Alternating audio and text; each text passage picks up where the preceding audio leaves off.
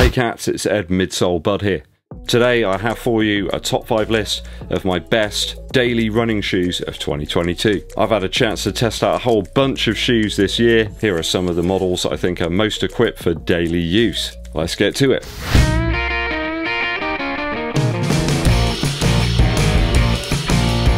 Thanks for tuning in, people. It's always appreciated.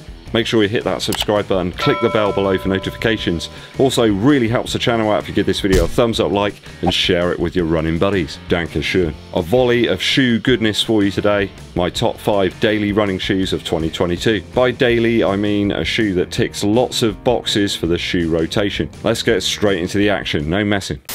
Just outside my top 5, I have a worthy contender that didn't quite make it, the Vomero 16 from Nike. This one's a bit of a zombie shoe, a little bit like the Tempo Next Percent. They just keep on knocking out new colorways of it. It never seems to go away, and that's a good thing. I really enjoyed the cushion that we had here from that SR02 carrier foam, giving it a bit of durability, and then the straight out ZoomX core throughout. A really great outsole on the Vomero 16 as well, and I feel that it's worthy of a place just outside of that top 5. It was released in 2021, but they're still knocking out loads of pairs, so I think it's a worthy inclusion there. It is a little bit weightier than some of today's shoes in the list, and also a bit more expensive as well, so that's why I've left it out. Okay, starting with position number 5. We have the Asics Nova Blast 3. A touch lighter than the V2 and the V1. I felt that the Nova Blast 3 had a better upper fit, and it was a shoe that I grabbed from the shelf a little more often. Certainly more padded and slightly plusher, certainly around the Achilles area. Lacing is more on point than both other iterations of the shoe. I found myself liking the Flight Foam Blast Plus material here, though the change in the midsole compound does make for a slightly different animal. A little bit firmer this time, a little bit more responsive. Not that quicksand squash that we had, certainly in the V1. You don't feel like you're collapsing into the heel quite so much in the Nova Blast 3. Now, that might be great for you, but not so great for everybody else if they kind of wanted a continuation of what that line originally had in terms of functionality. Though I think that that change makes this shoe a bit of a better daily driver. A Swiss Army shoe of sorts. You could perhaps even do some more faster paced training in this one. That's not really something that I wanted to do in the Nova Blast original. I have placed it into position 5 though, due to the slightly poor traction in wet or slippery conditions. So in the list, at position 5 is the Nova Blast 3 from Asics. Talking of traction, coming in at position 4 is the Velocity Nitro 2 from Puma. An update to Puma's daily shoe from last year, and they got everything right in this one. Great traction from that Puma grip on the outsole. Oh, I mean, just take a butcher's at that, eh? A much better upper than last year's model. There's a little bit less of it, but it's still plush enough, certainly around the heel area. And we still get those Nike SB style laces. Very odd inclusion, but they seem to work. It's pretty light by daily shoe standards, and you can often find this one discounted below 75 Earth credits here in the UK. That's pounds if you couldn't work that out. I think that's a great price really for what you're getting here in terms of quality. The Nitro foam hits the spot in terms of a daily driver, but then you do have a slightly firmer, more responsive EVA slab underneath that Nitro. So it's not a squash vest by any suggestion. An ideal combo for a daily trainer,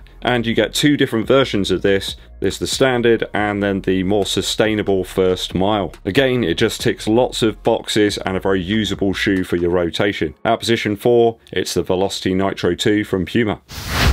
Sometimes Nike really hit the spot with their Pegasus model, and in 2022 they did just that with the Pegasus 39. An upper profile that was closer to the better models of a few years back. The outsole, a triumph of rubber lugs and traction. They still know how to knock out a good outsole, Nike. Even used it on some lighter trails, and it came through with flying colours. Well, perhaps it wasn't that good, but it was alright. It was serviceable. I kind of like that you still get a nice smooth feel when you're using it on road. The lugs aren't that large that it just feels odd underfoot. Get that with some models, it just feels like there's a little bit too much rubber there. Not in the Pegasus 39 though. The midsole is still React here, but it did feel like a slightly softer formula this time round, and we do get 2 air units, one in the heel and one in the forefoot.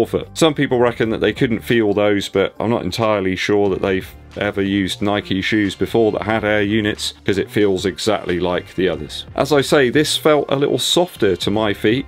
Certainly when we had a very firm 37, the 38 took a bit of tenderizing, but this one felt pretty good straight out of the box. I racked up loads of miles in this one very quickly earlier this year. I'd say it's a great daily shoe, just a bit of everything. It can kind of handle most stuff. I wouldn't run up an incredibly muddy hill in it, but there's other shoes for that, right? Works on most surfaces though, and it's not really a master of everything. It's a jack of all trades. I think at that magic 110 Earth credit price, although often discounted, it's a really good deal. That's why I've positioned it over the Asics Nova Blast 3 and the Velocity Nitro 2. I just found there's better performance here at a variety of different paces. I found a slightly wider pace range was more achievable in the Pegasus 39. Not sure I'd choose the other two for a more tempo-like workout, but you could probably get away with it in this one. At position 3, it's the Pegasus 39.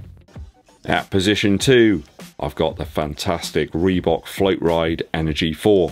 A top-notch daily blaster, the super cheap as chips Float Ride Energy 4. This one again does lots of things well for me. Easy paced recoveries, daily mooching. And it even has the stack and compression here for me to wear them when I'm doing musical performances, standing up for like 2.5, 3 hours. Always leaves my legs feeling good. I mean, what more do you want for 75 Earth credits? It's even lighter as well than last year's model. Great upper fit in the Energy 4 with really good toe box room.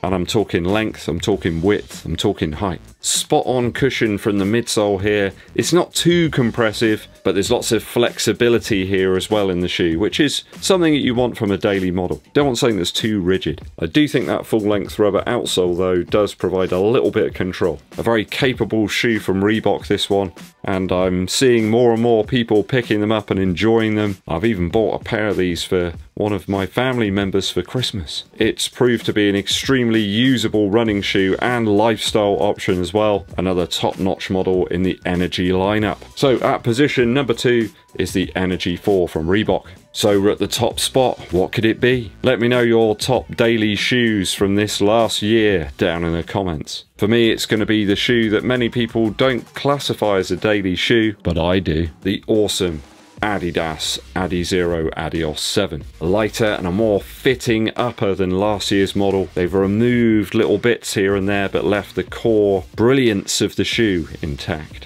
What a colourway as well. It's absolutely fantastic.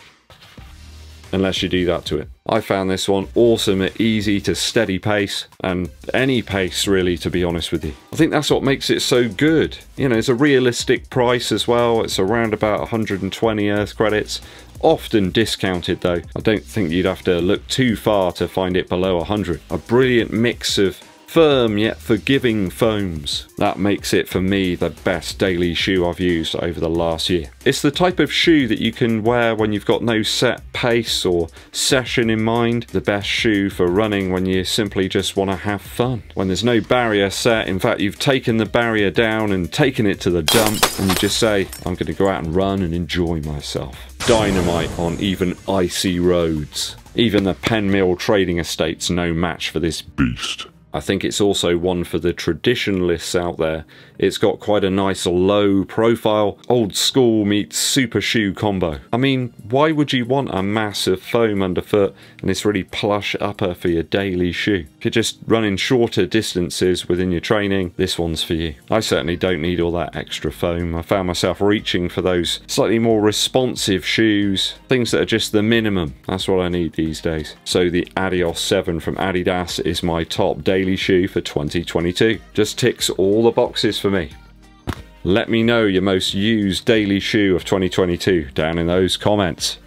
Time for a quick musical interlude. Around Christmas time you kind of get sentimental and remember some great things and perhaps some not so great things that have happened to you. I can remember a particular Christmas when I was listening to this tune loads and loads. It really spoke to me, and that's Lonely This Christmas by Mud. I love the sort of fake Elvis vibes going on in this one. Some really great vocal harmonies as well to sort of back up the very sentimental lyrics. You got the guy trying to imagine a house that's not a home. He's facing Christmas completely on his own. Perhaps he was going to have to get some sort of takeout food or something. This one's got so many memories for me, hearing it when I was a young lad.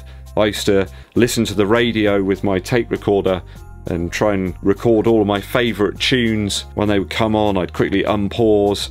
I even got to a point where I was using a reel-to-reel recorder to actually edit the bits out where people were speaking over the top of the tracks. I think that was round about the time when I had a speaker downstairs and I used to do a radio show for my mum. She used to put a dishcloth over the speaker at one point when I was playing particularly irritating early techno tracks. Getting back to Mud though, I really like the guitar work in this track. Very subtle, and the bass, I think, though electric, they've played it like a stand-up to give it that old school 50s doo-wop vibe. Go and check this one out, guys. A fantastic traditional Christmas tune, I suppose, from Mud, Lonely This Christmas. Whenever I hear the spoken word bit of this track, I always think of my drummer, the Mystery Man, wearing his gold lame jacket, and he used to stand up with a microphone and do that bit when we used to play it. It was good fun. Thanks for tuning in, people. It is always appreciated. Hit that subscribe button and tinkle the bell for notifications. Give this video a thumbs up, like, and share it with your running buddies. My name's Eddbud, and I'll be seeing you